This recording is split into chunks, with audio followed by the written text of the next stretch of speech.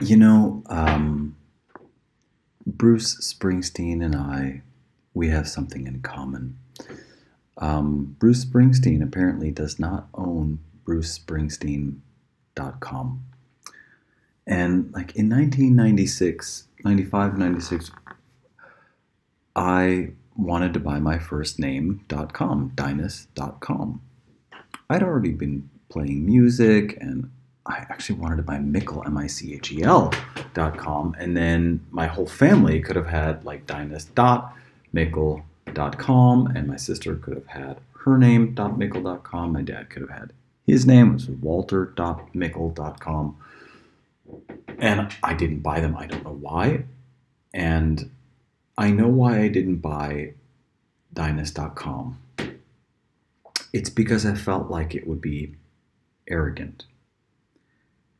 And that has been a mistake that's haunted me for 23, 24 years.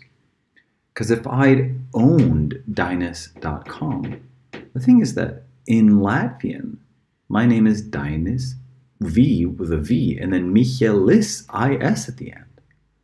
Like, so if I have dynuswmichel.com, I'm not connected to my Latvian heritage. German works, dynuswmichel.com, but Latvian doesn't work. And it would have been a one name vehicle for my music, my software, my books, and memorable. You know, you write DA and then your computer remembers, and then you've got Dynus.com. And .net websites don't get the same amount of credibility that .com websites do. And I didn't do it. I didn't buy Dynus.com. I mean, with everything that I've been through, that would have been like a shining, would have been like something I could have held on to, you know? Well, I've got Dynus.com, and if you visit Dynus.com, you can download my new song or read my new book or find out about the software that I'm, releasing. And without that website, it's like I've been,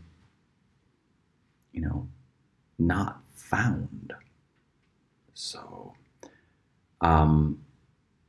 it's really comforting for me that Bruce Springsteen has brucespringsteen.net. It's like, it sounds like it's it's a really bad domain name, and Bruce Springsteen is the boss. And so I just checked brucespringsteen.net for live dates. I don't see it. Supposedly, there's going to be a tour in 2020. And so I'm going to look up Thunder Road.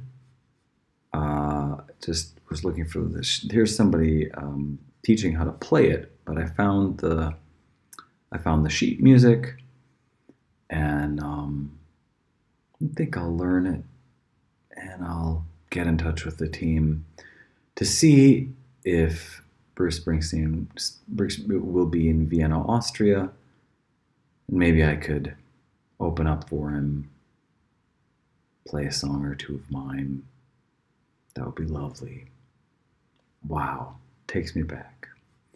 Thanks, Bruce. I'm just kind of glad that you don't have your .com either. I mean, somebody probably bought your .com and then tried to extort you for it, and you just said no.